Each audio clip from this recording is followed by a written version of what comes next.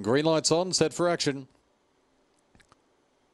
Racing, Dr. Zena, the inside began safely. Favourites going to hold the lead. Getting through to second, Supreme Orson, followed by Niabao. Now Queen Norma badly checked. She's out the back. And it's Dr. Zena leading by 2. Second, Supreme Orson. Third is Niabao. 2 off fourth. Then comes Nana's Gift around the outside. 1 Rose. And a gap off Flying Marge, Modern Doll and Queen Norma. Dr. Zena does it well. 4 in front. Good charge late for second. Supreme Orson, Niabao. Dr. Zena wins.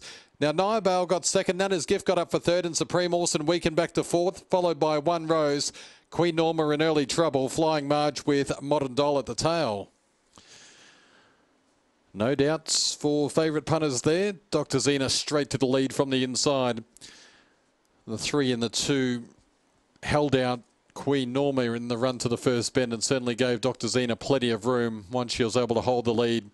She's been able to safely score by probably about 4 or 5 on the line. 290 and 170. Niabao 310. Nana's Gift at 150 and Supreme Orson weakening back to fourth.